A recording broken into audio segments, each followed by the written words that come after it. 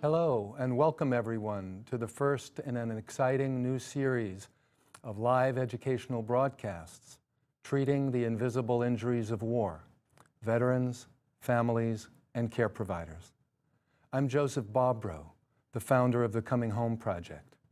On behalf of Coming Home, the Health Effects of War Grand Rounds at the University of California, San Francisco, and UCTV, I want to extend a warm welcome to all of you, whether you're watching at UCSF, on TV, or on the internet, whether you are in Florida, New York, Oklahoma, North Carolina, Arizona, or California, whether you reside in a big city, a small town, or a rural community, we are glad to have you with us today. What unites us is our interest in coming together to learn with and support one another as we work with Iraq and Afghanistan veterans and their families. Most of us are offering our professional services pro bono as part of grassroots organizations such as the Coming Home Project, Give an Hour, the Soldiers Project, and the Returning Veterans Project. We also want to welcome our friends and colleagues at the VAs, the vet centers, at Walter Reed Army Medical Center, and other military medical and treatment centers around the country. Some of you joining us today may not be psychotherapists, but you nonetheless are providing critically important services to vets and families, including counseling, case management, advocacy, making connections, opening doors, and accessing needed services and providing vitally important support. Welcome to you all. Our coming together today represents an important cultural shift. If we want our veterans and their families to reintegrate back into life in productive ways, emotionally, spiritually, and relationally, then we must be the change we wish to see, as Gandhi said. We must become an interconnected web of safety and dynamic, responsive harmony, a net out of which no one is left to fall. We must talk to one another, learn and grow together, share ideas and resources, create new projects, and work shoulder to shoulder. If we cannot, how can we expect our vets and family members to talk to one another, to cooperate and heal with one another? How can we expect their bodies, minds, hearts, and spirits to reawaken and communicate fruitfully once again, in wholeness? If our relationships with one another are fragmented, based solely on territorial and self-serving interests, and the chilling dictum, stay in your own lane, how can we create a culture of responsive compassion and relational conditions where the deepest wounds of war can be held and transformed, where psyche, soma, and spirit, veteran and family, and veteran, family, and the culture at large can come together once again? Founded in 2006, the Coming Home Project is a group of veterans, psychotherapists, and interfaith leaders devoted to helping Iraq and Afghanistan veterans and their families and care providers transform the psychological, emotional, spiritual, and relationship injuries of war. We do this by helping rebuild the connectivity of mind, heart, body, and spirit that combat trauma can unravel, renew relationships with loved ones, and create new support networks. Our programs integrate psychological, mindfulness, and expressive approaches as we build a community and a culture of belonging, acceptance, mutual support, and compassion. We offer a range of services: innovative retreats, psychological counseling, including support groups and psychoeducational classes, training and self-care for care providers and veteran service organizations, and public educational forums. An inclusive, accepting, respectful, and non-judgmental atmosphere is a hallmark of Coming Home programs. Our services for veterans and families are free and confidential, and all are welcome without regard to their political or religious beliefs. I want to express my sincere thanks to all those who made this series possible. And now, without further ado, let me introduce our esteemed presenter, Dr. John Briere. John Briere has been working for decades at the leading edge of trauma research, training, and creating new paradigms. His approaches are interdisciplinary and refreshingly humanistic. Dr. Briere is Associate Professor of Psychiatry and Psychology at the Keck School of Medicine, University of Southern California, the Director of the Psychological Trauma Program at the Los Angeles County and USC Medical Center, and co-director of the Miller Child Abuse and Violence Intervention Center and USC Child and Adolescent Trauma Program, National Child Traumatic Stress Network. He's a past president of the International Society for Traumatic Stress Studies and recipient of the Robert S. Laufer Memorial Award for Scientific Achievement from ISTSS, as well as the Outstanding Professional Award from the American Professional Society on the Abuse of Children. Designated as highly cited researcher by the Institute for Scientific Information, he is the author or co-author of over 70 articles, 20 chapters and encyclopedia entries, 10 books, and 8 psychological tests in the areas of trauma, child abuse, and interpersonal violence. He has consulted and provided training to many Veterans Administration centers, the Department of Defense, and the Navy Family Advocacy Program on Vietnam, Iraq, and Afghanistan veterans and active duty personnel. And Dr. Briere was an ongoing consultant to the U.S. Navy Recruit Project from 1991 to 2000. His newest book, co-authored with Catherine Scott, is Principles of Trauma Therapy, published by Sage Publications. His website is johnbriere.com. It is my pleasure to present my friend John Briere, who will speak on Therapy with War-Related Trauma, 5 Central Principles. Thank you. We have roughly an hour initially to cover quite a lot of material. Basically, we'll just touch on things and sort of see how they go. There are, though, I think a good way to look at this is divided into 5 central principles that people who are working with war veterans from any war might want to adhere to. These principles are obviously not exhaustive, but I think they capture some of the issues that maybe are most relevant to working with people who have experienced significant combat trauma.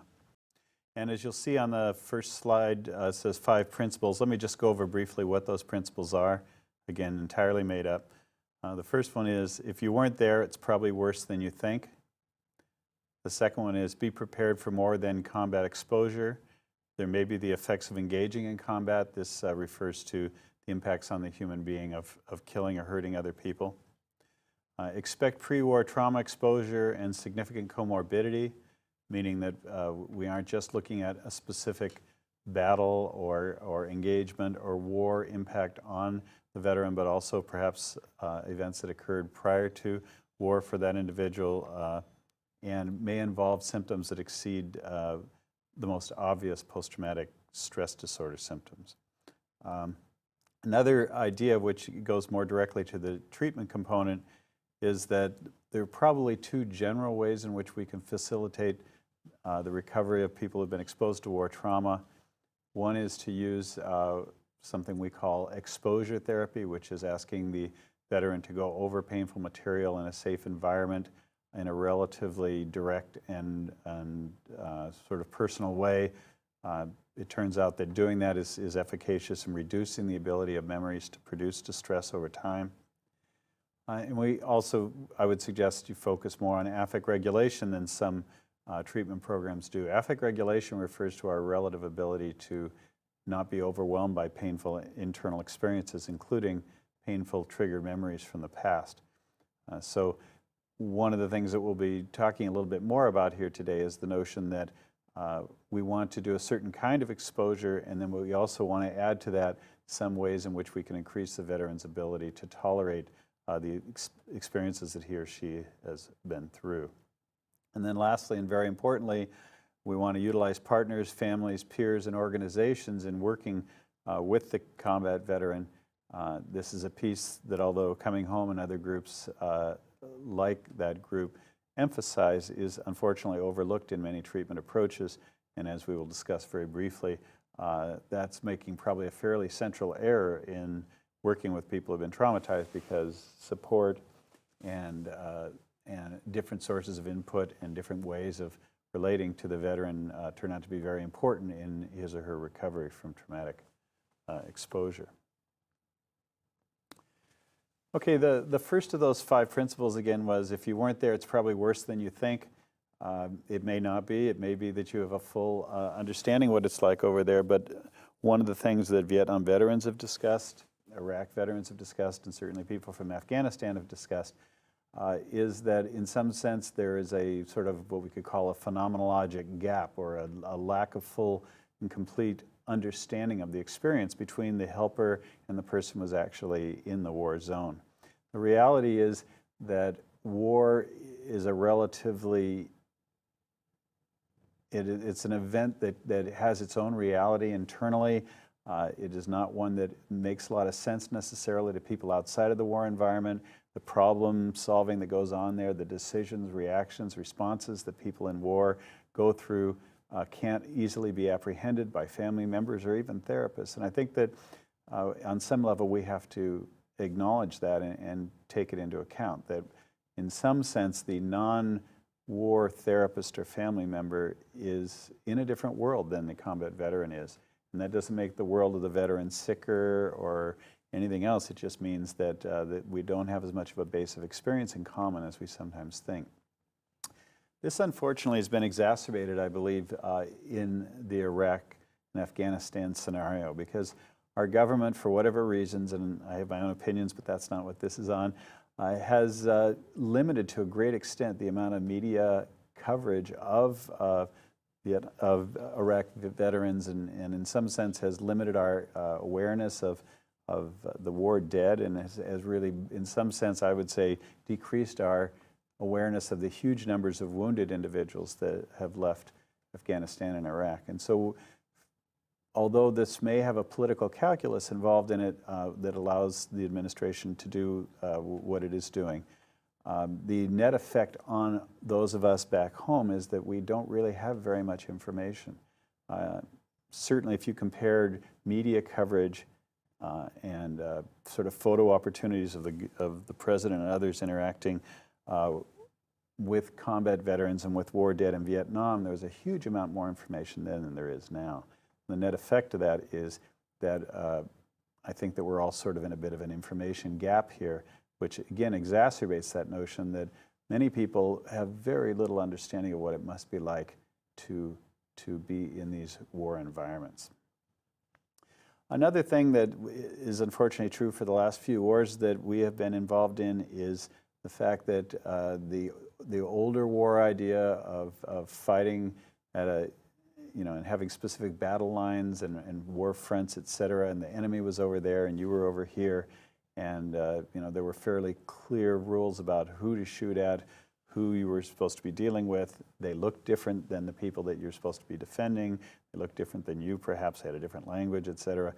Those kinds of notions of a more sort of structured war have fallen by the wayside in the last few wars, and certainly is highly relevant to the experience in Iraq and Afghanistan. What researchers and theorists of war have come to as a conclusion is the extent to which war involves insurgency, hand-to-hand combat, an absence of clear battle lines, low enemy discrimination, meaning you can't really tell the good guys from the bad guys other than yourselves in terms of the country that you're involved in. The net effect of this kind of confusion and chaos is that the war experience can be more brutal, it can be more confusing, it can be harder for people who are fighting a war over an extended period of time to maintain high morale, because on some level it's very hard to sort of see the ongoing unfolding of the war in some meaningful way. It starts to appear to be a chaotic, dangerous, and often quite upsetting and numbing experience that's repeating day after day after day. In some sense, if you know who you're fighting against, then you have some way to maintain a boundary between yourself and the enemy, or between yourself and what you have to do in your war duties. But when the person behind you could be the enemy, the person in front of you could, you're driving down a road and it's just a road, and then suddenly it's an explosive bomb. These kinds of coming out of left field, not being able to predict what's going on events take a considerable toll. And that is why some war theoreticians have suggested that the last several wars may produce more mental health impacts than previous wars, above and beyond whether those wars happen to be popular or unpopular. And, you know, we do have obviously data in this regard about Iraq for those clinicians and family members who are there when the Iraq and Afghanistan folks come back, which is that we start to hear stories, and these stories are extremely hard to share for the veteran, very hard to hear for certainly family members and others, but even for therapists, very difficult stories. And those conditions and events are in some sense not easily transmissible, because in fact we're living again in sort of different worlds. An experience that I've often seen is watching a veteran trying to explain to a therapist or to a family member what it was really like over there, what decisions they really had to make, what the actual on-the-ground characteristics of the situation were. They're often violent, they're often sometimes very, very upsetting material that they're sharing. It also, though, is very hard to talk to someone who's not in war about what war is like. Again, that there's a phenomenologic or like a sort of a reality split between people who have been there and people who have not. A point that sometimes is made in some presentations but often is not, I'd like to make it here, however, is that the more we study the human in war, the more we begin to understand that he or she is not only traumatized by being shot at, by being hurt, by being in great danger, by being frightened, or by watching one's colleagues or peers, friends, unit members, whomever be hurt or killed in front of you. Those things obviously do produce mass amounts of trauma in a very large number of people. The more we look at this, the more we come to understand that humans probably aren't really made to kill each other under circumstances that exceed personal reasons. So probably the wiring of the human being is such that under certain circumstances we're prepared to kill to protect our family, our partner, perhaps our property. But one of the things that war does is, of course, it takes it out of the personal domain and makes it something that we're doing for political reasons or for patriotic reasons. Leaving aside for a minute whether that's a reasonable perspective, and certainly you could argue that it would be, the reality, nevertheless, for many warriors is that when they find themselves in war, they're fighting against people they've never met, for whom they have no actual issue with one way or the other. And in fact, when they then engage in killing that individual or attacking that individual or being involved in some kind of a violent interchange with that individual. And I'm trying to avoid all the jargon here and look more just at what it's like at the human level. When you have to do things like that to people, what we're beginning to understand is that that has its own impact on the veteran. And I think it's a really big issue that we can't avoid. And it certainly emerged a lot in Vietnam. It emerged in Vietnam primarily, though, in the context of atrocities. And I've spent some time working with folks and supervising the treatment of folks who've been engaged in atrocities. Very important thing to think about and to work with. However, there's all this stuff that wouldn't necessarily be called atrocity, but still involves just being involved in an awful lot of killing, a lot of hurting people. And to the extent that that exceeds the normal human ability to absorb that kind of stuff, what you get is trauma by killing as opposed to only trauma by being hurt or watching other people be killed. Various writers have pointed out that, that this issue, the issue of humans not really being, surprisingly not willing to kill other people unless it's very personal, means that the military has to use various training approaches and motivational techniques to try to get people to do things they wouldn't normally do, i.e. Fight with individuals for whom they have no personal issue.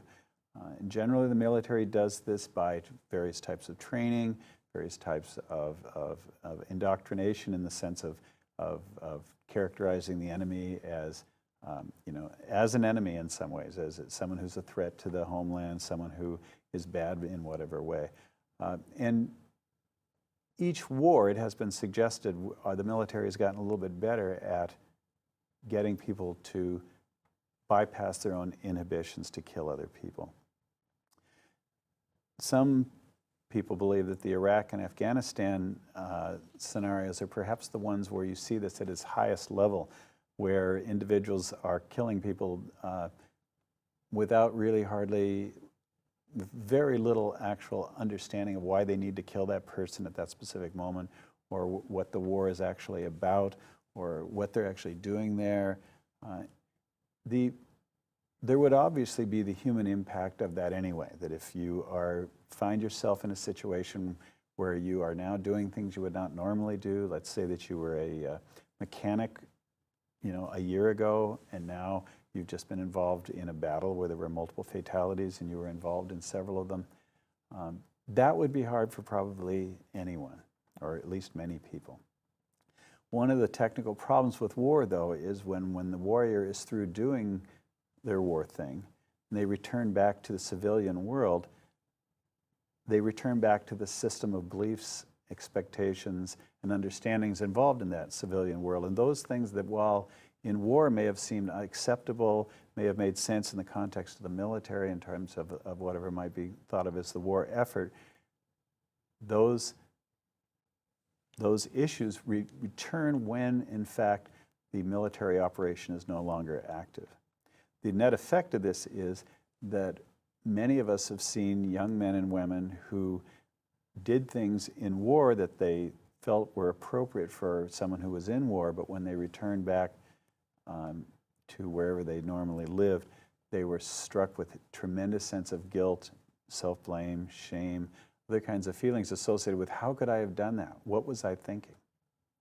In this way, we almost see a strange mixture of the fact that the civilian may not know what the warrior has gone through, and therefore the civilian's appreciation of the warrior's experience may be incomplete. In some sense, it almost happens within the same person when the person returns back to a civilian world and then has to process and think about and remember some of the things that they did during war. This, again, one of the things here that makes this more complicated as well is the notion of what are you allowed to do in war? And how do you, if you have to kill people, how do you kill people? How do you treat prisoners? What do you do when you encounter areas of the terrain where there are people that you don't know if they're good guys or they're bad guys, but you're under fire and you're aware that there could be great danger there? The problem with guerrilla, insurgent, hand-to-hand, no battle line worlds is that the line between what is acceptable in war and what others may call atrocity later on may be relatively hazy. One of the experiences a lot of us have had who have worked with war veterans is this realization that in many cases a lot of things that probably civilians would call atrocities have never really come to civilian attention for a variety of reasons. The problem for the vet, besides the fact that of course that would be a horrendous thing to be involved in, is that when you return home you're now stuck with what it was like, what you did, and to some extent who you believe that you were. If you were a mechanic, never hurt anyone, and now you've hurt a bunch of people and you've killed some people, and you're now back in San Francisco or Oklahoma, what do you do now? Especially if some of the things that you were involved in would be things that civilians would view to be atrocities or viewed as, in some sense, over the top even for war.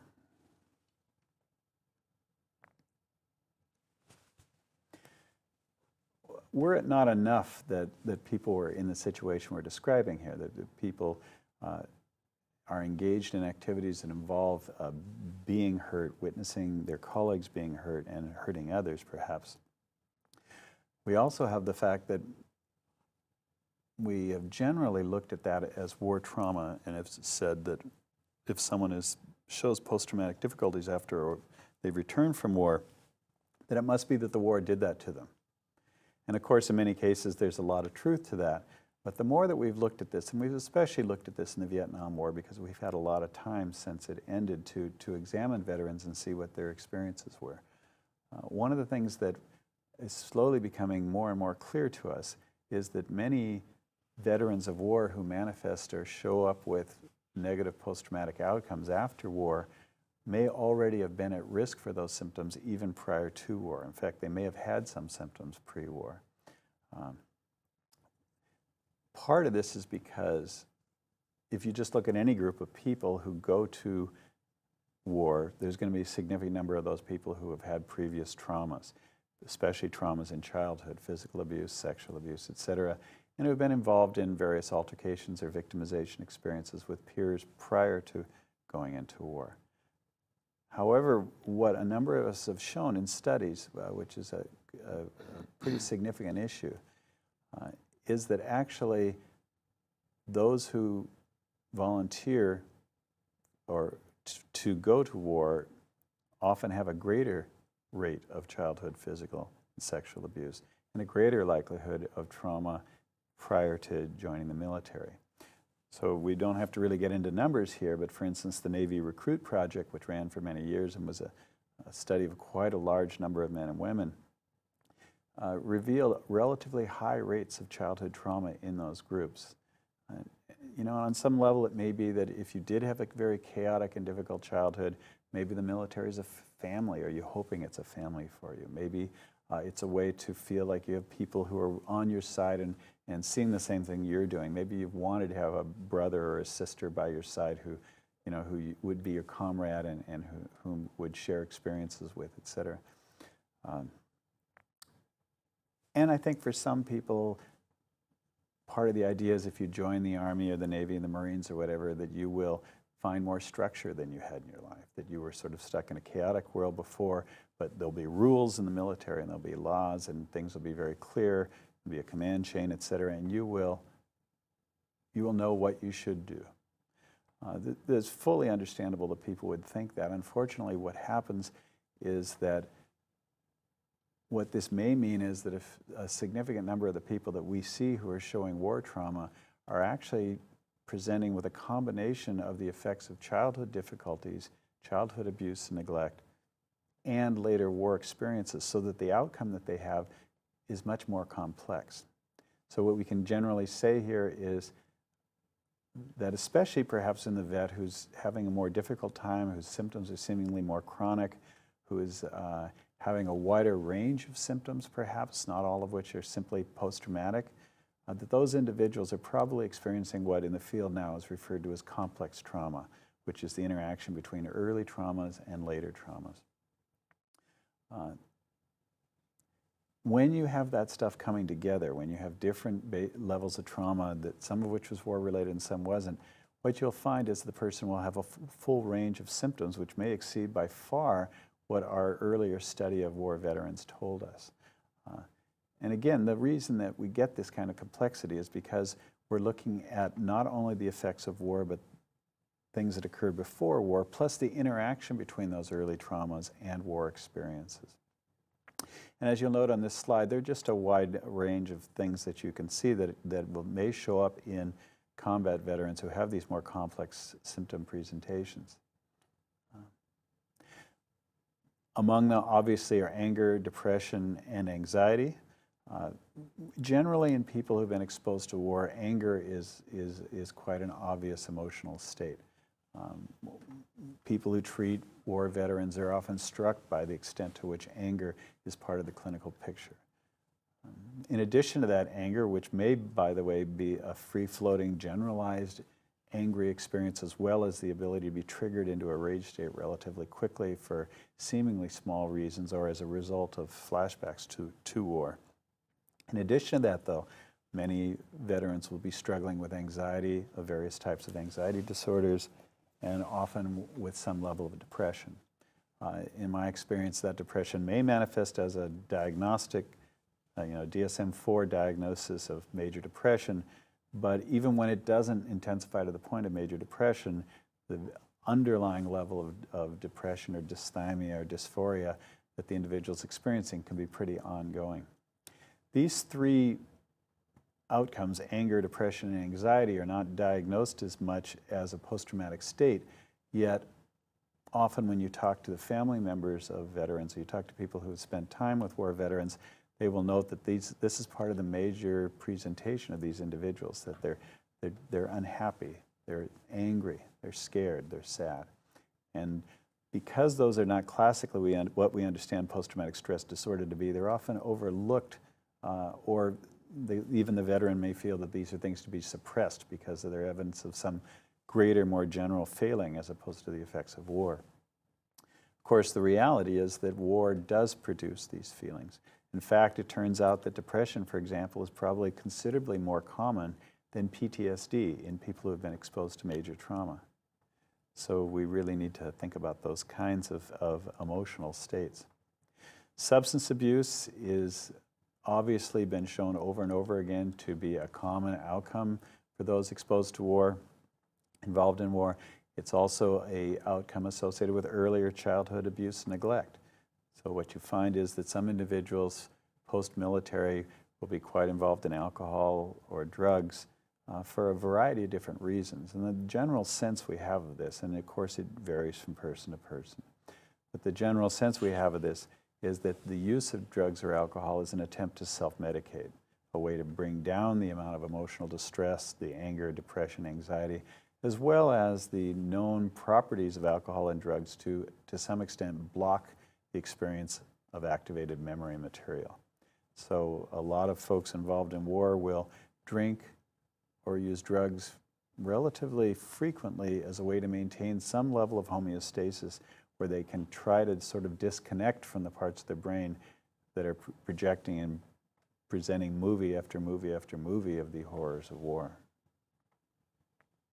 Aggression is also more common among combat vets and war veterans than some other trauma survivors, for example, but is also an effect generally of complex exposure to rotten things in your life. And aggression is sometimes overrated in returning veterans because for a variety of reasons, I think including sometimes our own guilt, civilians have a tendency to typify the combat vet as being an aggressive person, as being a dangerous person, and of course that's not a fair characterization. On the other hand, for those individuals who are experiencing a lot of anger, whose anger can be triggered by some small nuance in the interpersonal environment or some thing in the environment that triggers a flashback, for those individuals you can get greater levels of aggression, and for some individuals this aggression will be directed towards their own families or towards other people in their environment, if not strangers in their environment.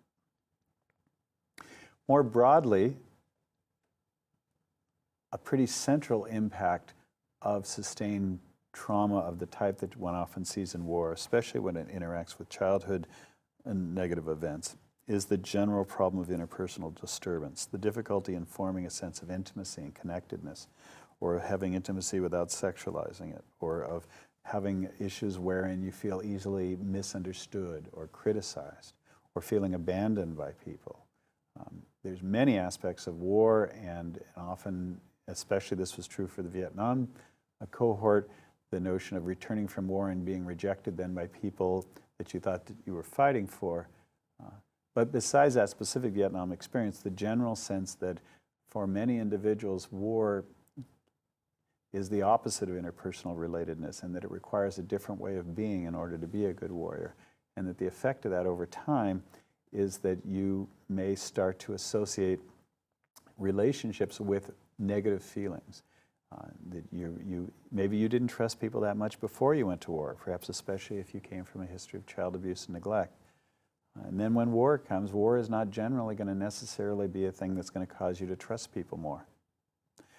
For some people, for instance, women, we know that women in the armed services actually have a fairly significant rate of being sexually victimized by their own colleagues.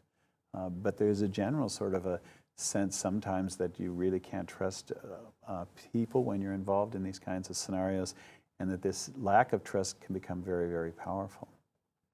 What some of us have discovered is some of these interpersonal effects are almost sort of like a form of flashback, which is that the individual may be doing fine in their relationship, in their workplace, etc.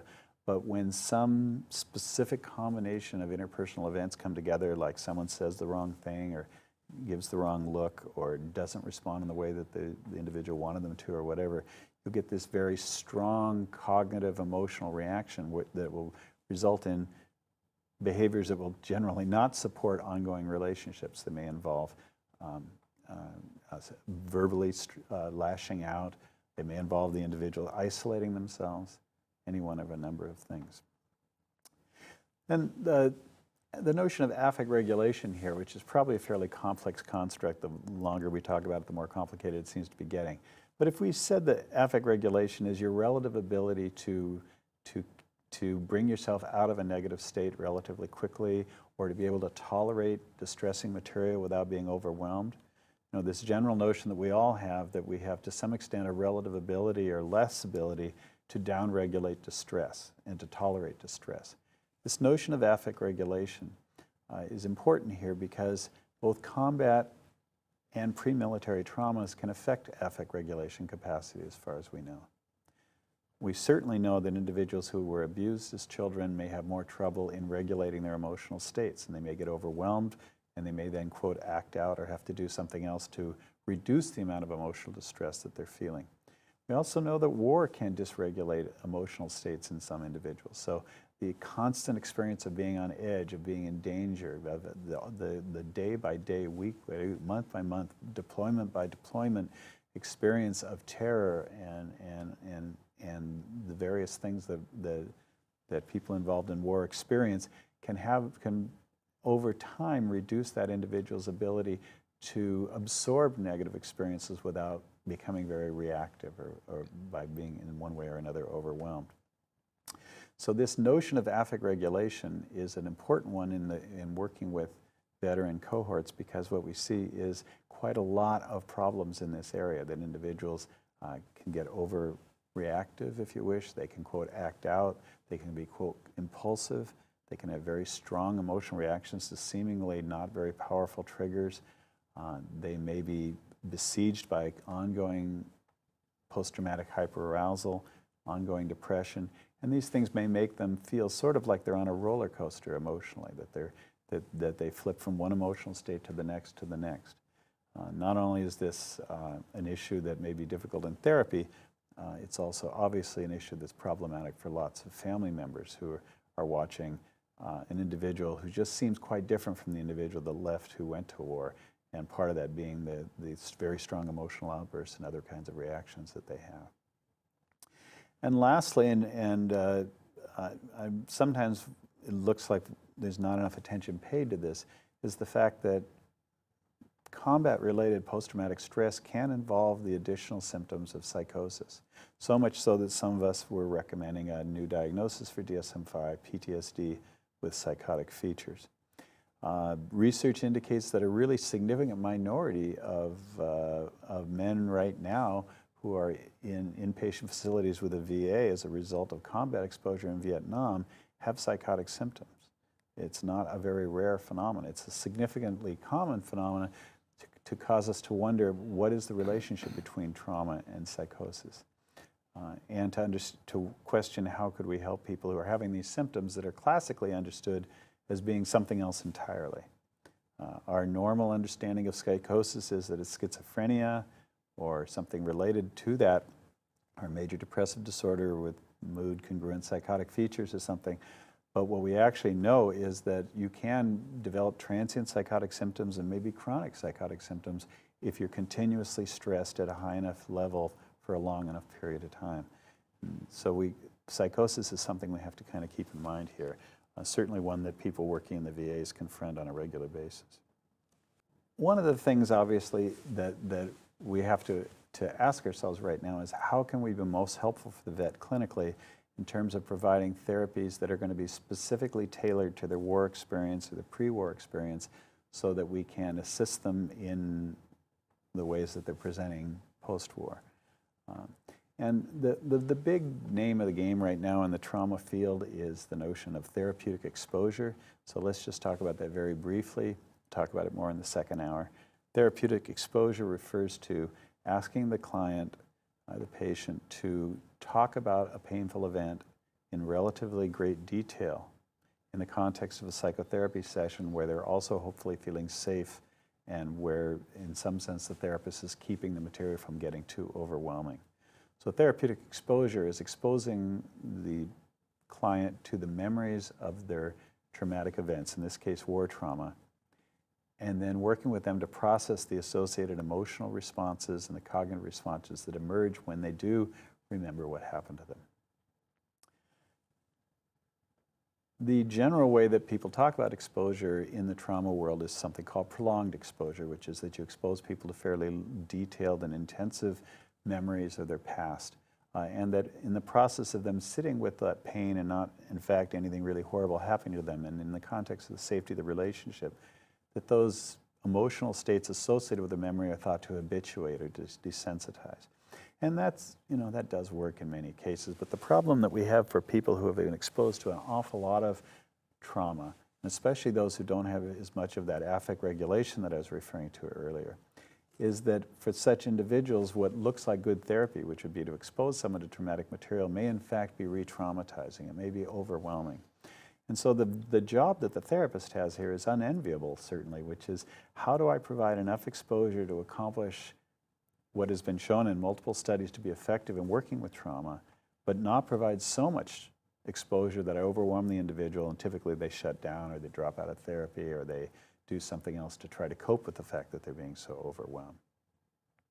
So what that means is that we have to, on some level, work out another way to do exposure, a way that can address the fact that people who've had chronic repetitive traumas will have very high levels of emotional distress associated with memories, that they may have come from child abuse environments or other environments where they were deprived of the opportunity to develop very good affect regulation skills. And then a couple of small but very interesting studies indicating that if exposure activates a huge amount of guilt or shame, it may also be problematic clinically. When you take all those conditions together, what we then have to do is figure out a new way to do this exposure thing. And what we recommend here is something called titrated exposure. And what titrated exposure means is that we ask the client to talk about what they can handle, keeping them from being overwhelmed, not, kind of controlling the amount of exposure so that they are remembering at a level that's going to be helpful to them, but they're not being flooded with so many memories that the therapeutic process gets derailed. The client starts using avoidance strategies and basically shuts down. So in regards to this notion of titrated exposure, that would be the first step. The first step would be, okay, how can we do therapy with these guys and gals in a way that allows them to take their histories at a pace that they can handle it, talk about it when they can talk about it, not talk about it when they don't want to talk about it, probably more longer-term therapy involving more opportunities to sort of explore what one's history is without going through some sort of a mechanized, rigid, remember this, remember that, remember this, sort of a more humanitarian way of looking at the trauma survivor's history. I'm not saying those involved in prolonged exposure aren't humanitarian. It's just saying that when you're talking to people who have such heavy loads of distress and potentially less capacity to regulate that distress, we're probably going to want to do that very carefully with a lot of respect and in a titrated, controlled sort of way. What we also talk about here, though, is the notion of developing what we can call affect regulation skills. And you may be familiar with this in terms of Marsha Linehan's work or other people's work on developing the ability in clients to tolerate emotional distress and can downregulate emotional distress. You know, if you can teach people how to do that, then when they are activated, when they are triggered, when they are feeling hyper-aroused, they can then invoke these learned skills that allow them to get less deeply into the negative emotional state. In some sense, this is another angle at processing trauma. One would be to use exposure to reduce the distress associated with a memory. This would be to increase the ability to tolerate the distress associated with a memory. So we have a lot of ways in which we can talk about that. One thing is we can teach the client de-escalation skills, and there's a number of these, but among other things, how to ground yourself, how to feel yourself present, to notice the world around you. We can do breath training, which is teaching you how to breathe in a way that calms you down as opposed to keeping you tense. It turns out that if we breathe in a calm way, we tend to become more calm. If we breathe in an anxious way, we actually become more anxious. So if we can teach the vet how to actually breathe, as strange as it sounds, or any of us, if we can learn that skill, the individual can actually learn to reduce distress just in the way that they're breathing. We'll also get more directly focused on arousal reduction by teaching other kinds of skills. Relaxation training is very helpful in many cases, where one learns to relax one's entire body in one way or another, and a number of different methodologies out there. But if you can actually learn to reduce your emotional distress by relaxing your body, you're obviously going to be in a much better situation at times of distress. A number of us are working with, both in our own lives as well as in our clients' lives, with the use of meditation as a very helpful way to intervene in people that are post-traumatically stressed, who are hyper-aroused, who are suffering the effects of major trauma. Meditation can take many different forms. It doesn't have to be a Buddhist perspective. It could be a Christian form of meditation. It could be the Kabbalah. It could be Sufi dancing. There's a million different things that we humans call meditative. But the notion that you could learn contemplative skills that allow one to experience one's internal states in a different way is something that's becoming more and more important in the psychotherapy field, as we're beginning to understand that some of the best interventions for psychological stress do not come from Western psychology. So meditation is becoming quite an important part of it, and something that I certainly talk about a lot. And then lastly, medication is going to be not something that the war vet's going to be able to do for themselves, but one of our jobs obviously is to increase the client's access to medical care so that they can receive appropriate medication. By medication here, by the way, I'm not talking about major sedating drugs that basically take the veteran out of their ongoing experience, but instead the newer medications that are used, such as the SSRIs and other drugs that seem to have some specific helpfulness in working with PTSD. Some of the SSRIs, for example, are the only drugs indicated by the FDA, the Food and Drug Administration, can be helpful for PTSD, and it's going to be important for people to be able to access those meds when they're relevant. We can do something called trigger identification and intervention. What this basically means is that we can work with the vet to figure out what in the world right now triggers him back into Iraq or Afghanistan or Vietnam, or even what in the current world triggers him or her back into his or her child abuse experiences. We actually have procedures wherein clients can work with the therapist to figure out how do they know when they're being triggered, what is a trigger, and what could they do when they've been triggered. And that way, what the client ultimately gets a chance to do is have more control over these kind of intrusive internal states. We call that trigger identification and intervention. And then there's the notion of mindfulness, which goes hand in hand with meditation, but as you may know, some of the interventions, mindfulness interventions out there, do not teach the client how to meditate. They try to go directly to some specific ways of increasing mindfulness. Mindfulness, by the way, here, I mean, it can be defined many ways, but let's say mindfulness minimally is the ability, and it's a skill that you can develop, to be aware of and experience your thoughts, your feelings, your emotions without judging them, and to some extent accepting them. And this kind of notion that you could experience your internal state without being actually that involved in your internal state, that you could just watch your feelings come and go, your thoughts come and go, your memories come and go, can be a very powerful affect regulation device, because in some sense what eventually can occur is that you don't take your internal states, quote, as seriously as maybe you did in another time in your life. When you feel a very strong feeling, instead of saying, oh my God, I'm losing it, I'm crazy, etc., you might just say, I'm having this thought, or I'm having this feeling. This is obviously a whole topic we could spend an awful lot of time on, but as you'll see in the actually, where was that one? Well, somewhere in your slides here, you'll see that there actually are a number of empirically validated treatment techniques that can teach people how to develop greater mindfulness that can be helpful with anxiety disorders and post-traumatic states. Well, we're almost out of time. And I will talk about this in the second hour as well. I just want to really emphasize the notion that one of the bigger mistakes people can make in treating chronically traumatized people is to leave their families out, their communities out, their religious organizations, their clubs, their primary resources. It turns out that social support is a major buffer for how people handle trauma.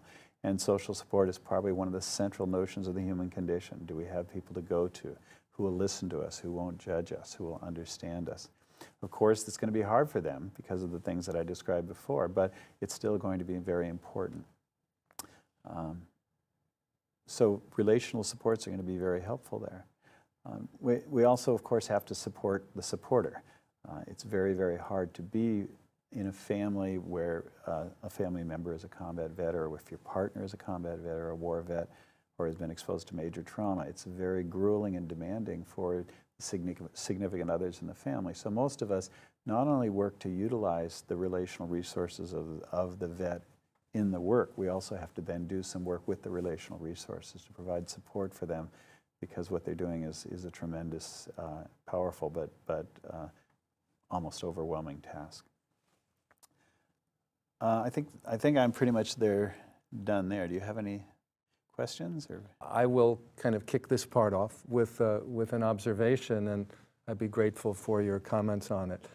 You mentioned that war, in a way, is the opposite of relating intimately.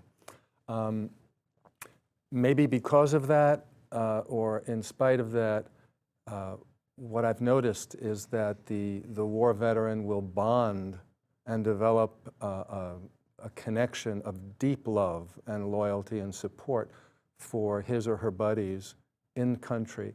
And actually, when they return from theater, the discrepancy between the level of intimacy with their cohort and their family members and their friends — this could be family of origin or their immediate family, even sometimes with their children — the discrepancy is what strikes them and leaves them very depressed and very blue, and sometimes longing for the kind of love and mutual support that comes in the midst of extreme trauma and that supports them during that. So I just wonder if you want to comment on that. I would really agree with that. I think there are multiple variables that play out here. One is, again, that the only people that could really understand what you're going through are people who shared the experience with you. And because there's a lot of feeling of isolation and alienation by people who are returning home, they can't tell their families, they can't tell others what's really going on to a great extent, so they don't get a chance to really do that communication that would be helpful for them. It's also true that this is probably some version of traumatic bonding, which is that those relationships that they had with their peers out there may feel to them like the ultimate level of connection that anyone could have with anyone, and family members may fall short of that. But in some cases, what you're seeing is that it's a certain kind of intimacy. It's the intimacy is sort of associated with having felt something really been in a very dangerous situation or a very powerful situation, having someone there next to you. But it isn't the kind of intimacy that may in fact translate into other needs that human beings have. So it's even in some ways worse than just that your family members can't measure up to your buddies. It's also that your buddies can only do what they can do, and the relevance of them to your current experience is limited. So you'll find these strange situations where people will, say, be in a squad together, and all they talk about is the people in the squad. And when they get together, they can only talk about war, and they can only talk about experiences that they had, and they may not actually ultimately find that as reinforcing as they might want it to be. We also see that numbing is a very important aspect of post-traumatic response to war, which is that a lot of people will experience that when they return home, they have a relatively reduced ability to feel loving feelings. And these loving feelings may be very distressing to the veteran who's been thinking about his or her partner all this time, can't wait to come back and see that person or the kids or the dog or whoever it might be. And then when they do get back, they find that something's missing, that they're feeling some kind of emptiness inside. In those contexts, it seems to me that a lot of times people try to sort of go back to war, go back to where it sort of made sense. I've heard vets say to me, you know, this is way worse than war. I wish I was just out where people were shooting at me. At least I understood what was going on there. It was chaotic and horrible. But this, I don't understand this. Why does she want this? Why does he want this? Why is my kid crying, et cetera?